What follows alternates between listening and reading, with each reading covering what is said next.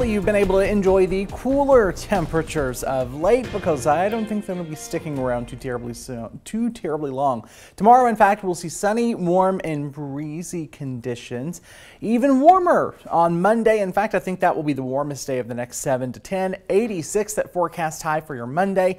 As we go into the rest of the work week, we will drop back into the lower 80s. Is still well above average by about 10 degrees, in fact. So let's take a look at these records here. So Sunday, forecast high 82 degrees, 10 degrees warmer than our average. It gets even more impressive by Monday with that 15-degree departure from average. Our record for Monday's date is actually 89, set back in 1954. So we'll be very, very close within the margin of error, so to speak, for Monday's potentially record-tying or record-breaking high. Tuesday, slightly cooler, 82 again, still a solid 10+ degrees above average. And those highs, notice this bottom line here, staying well above average. So right now, pleasant. 67 is where we sit right now in Rockford. Our friends to the north in Madison, 63. You head to the west, though, Des Moines still sitting at 74, 72 in Iowa City, 74 in Waterloo. Now, the warmth is certainly going to be heading our way, but we don't have any rain chances ahead over the next 7 to 10 days.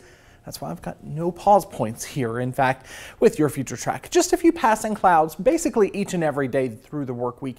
Mostly sunny sky, though, is expected. For tonight, we'll see mostly clear skies. Those breezes will finally start to subside. We've had some kind of blustery winds all afternoon. In fact, gusts upwards of 30 to 40 miles per hour in a couple of locations. But the gusty winds will finally begin to ease just a bit. Southwesterly winds 5 to 10. Again, temperatures dropping to the upper 40s to low 50s for most areas in this state line. Mostly sunny for your Sunday. Again, warm and breezy.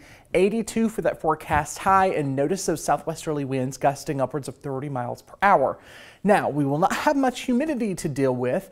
That's great in terms of how it feels, but if you're planning on doing any yard work outside tomorrow, any kind of burning or anything like that, avoid that, because we'll actually have very, very low humidity values and very, very breezy conditions, and that certainly spells a fire out of control pretty quickly. Again, for your day tomorrow, wind gusts upwards of 30 miles per hour, especially during kind of the heart of the early part of the afternoon between, say, 12 o'clock and 3 o'clock, with those sustained winds between 15 and 20 out of the south and southwest. So as we go through the next 7 days, we have fairly quiet weather. As I said, the warmest is going to be on Monday, and let's take a look at your most accurate 10-day forecast.